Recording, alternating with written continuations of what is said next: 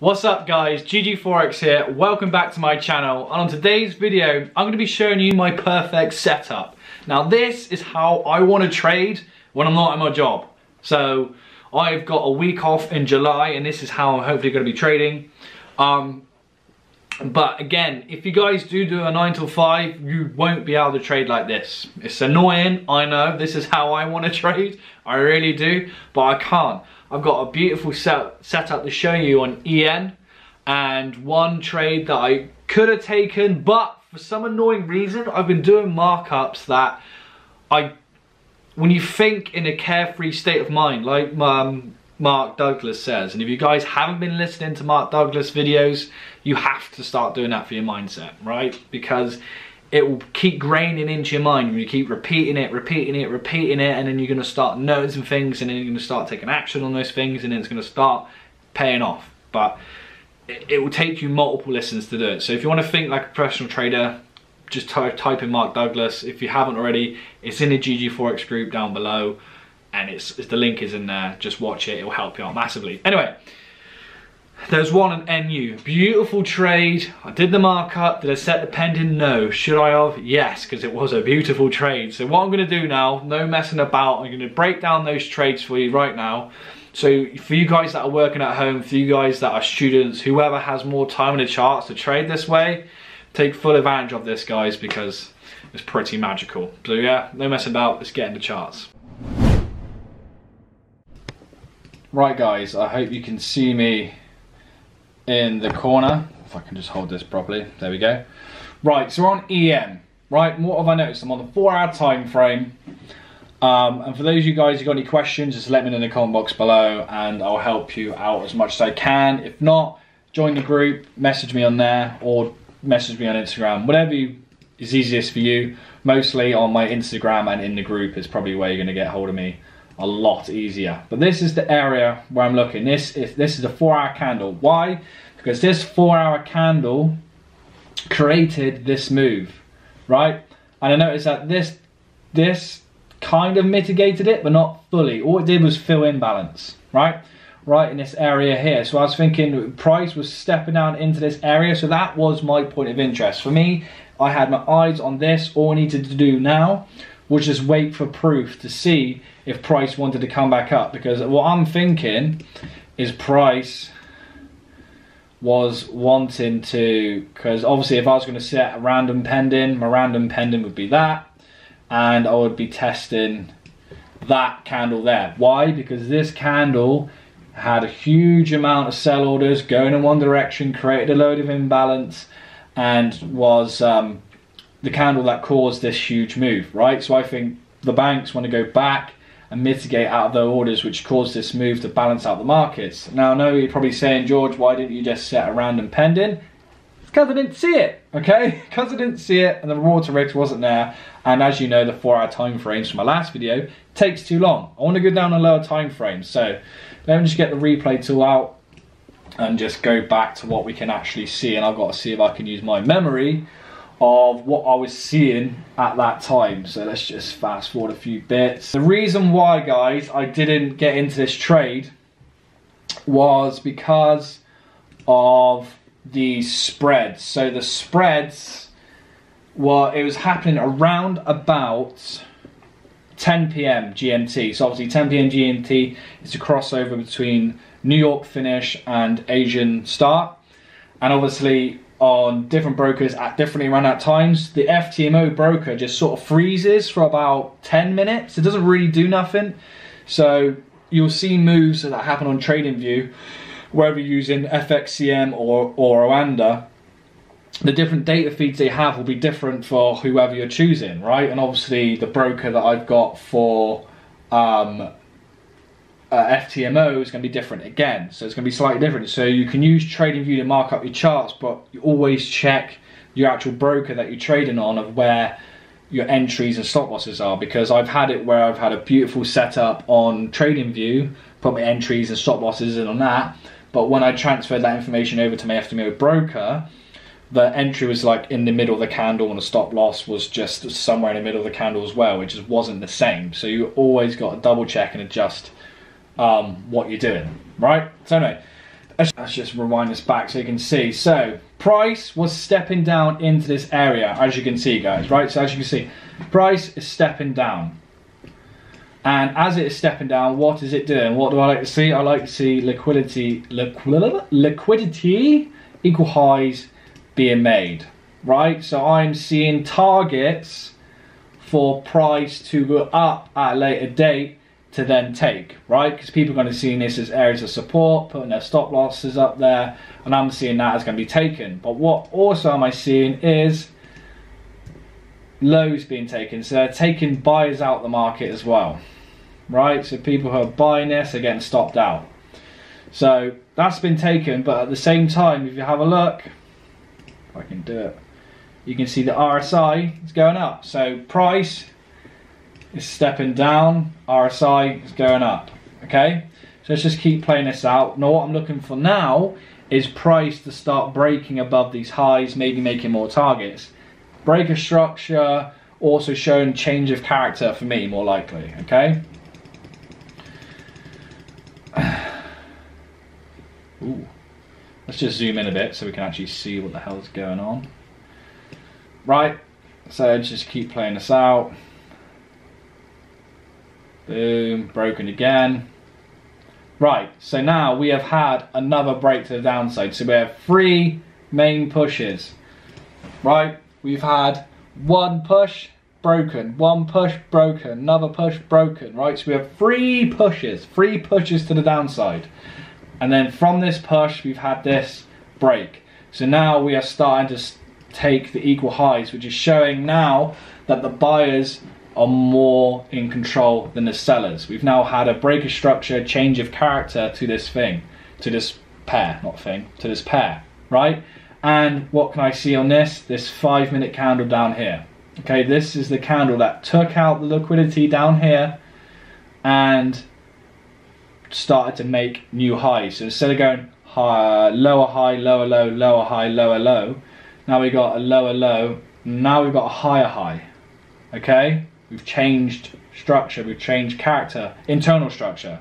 Because remember, this is still bearish or maybe bullish on the higher time frames, alright? But I won't do a full top-down analysis, but as you can see, we are, this purple bar, we are trading within that candle, okay, on the lower time frames. So, as I like to say, if you're willing to buy there on the higher time frame, then it will be okay for you to buy there on the lower time frames. That's how I want you to think about it. And I know when I said that on the last couple of videos I've done, it helped a lot of people out with where they should be buying or where they should be selling. If you're willing to buy or sell in that position on the higher time frames, then you're doing the right thing, okay? So let's just keep flicking through this. I'm gonna put my pendant on before I before I mess this up. Not the fibs, it will be this. Let's just do the fibs anyway, just so I can show you how beautiful this lined up. Right, so this blue area, this is my kill zone. As you can see, my candle in there is lined up beautifully. Let's just get my trade planner on. It would be from top of that wick to bottom of that. So we have got a just, if I go, yeah, we've got 14 pip stop. And my targets, as I said, where do I want to be targeting? These highs that were created up here. Okay, so we have got just under a 1 to 6.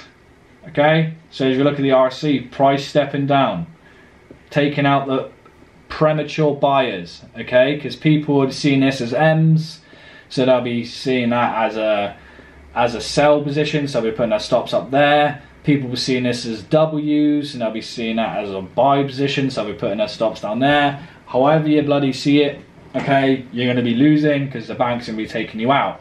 But if I just show you where the money's been taken, it's gone there. It's gone there. And now it's gone there.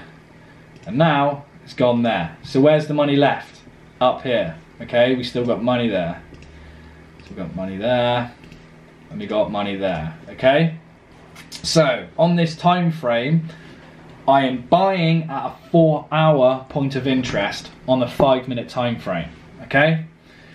I didn't get this, I had a pending on this, and remember this is within the New York, London-New York cross, okay? London, New York cross. This is and also a confirmation for me because this is happening at high manipulation times, and it's happened between it's about 20 to 4 in the afternoon. So between 1:30 and like 4 o'clock is roughly my favorite time to trade, because this is when this type of stuff happens. Normally, not all the time, sometimes it happens before, sometimes after, but let's just play this out.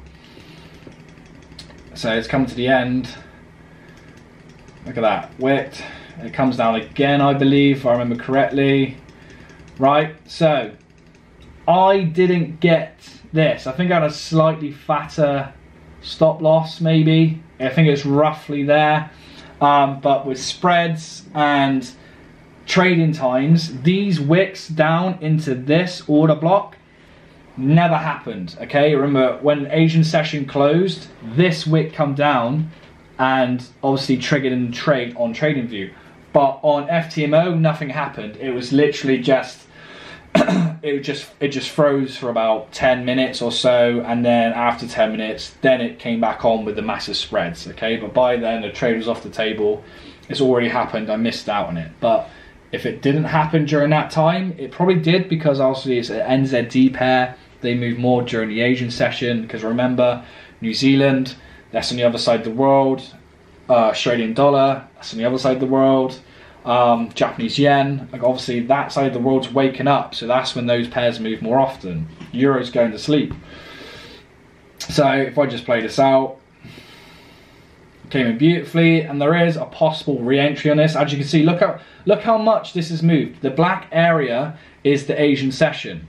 So during London and New York, right, during London and New York, let's measure how much pips were moved.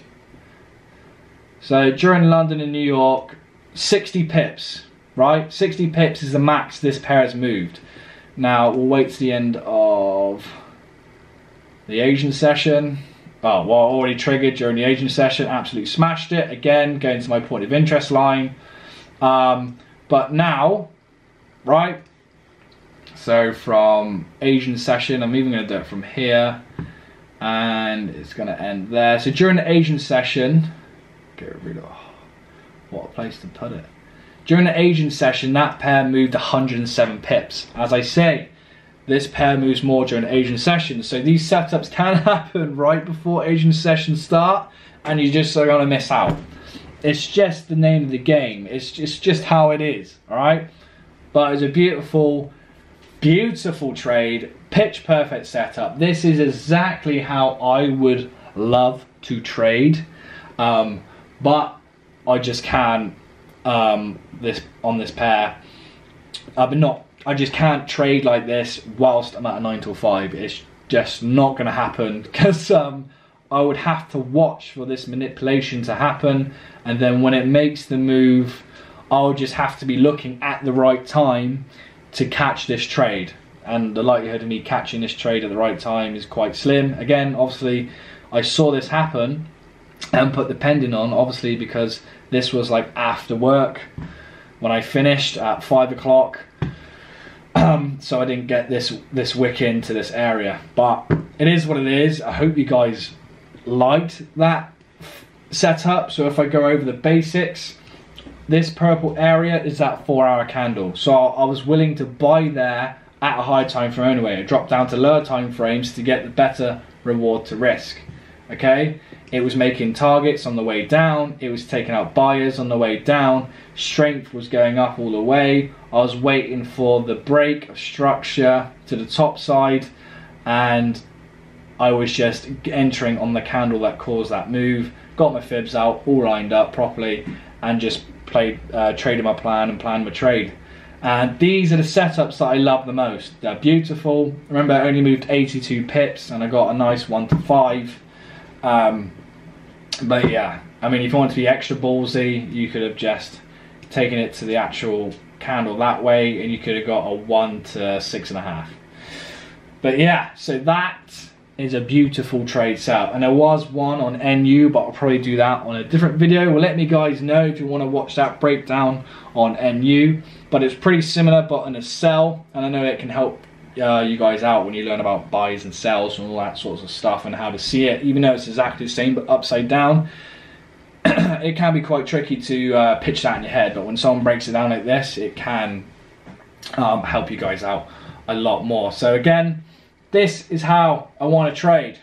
Okay, this is how I want to trade, but I can't because I'm in my 9 to 5. When I'm out, then I'm definitely going to be trading like this, all right? But until then, I can't. But for those of you who are working from home or a student, or pardon me, or a student, or can just trade like this when you're at work, take full advantage of this, guys, and I hope it helps you out massively. But if you haven't joined the GGFOREX group, the link's down below. I'll see you there if you have any questions. Like, share, subscribe, and I'll see you on the next one.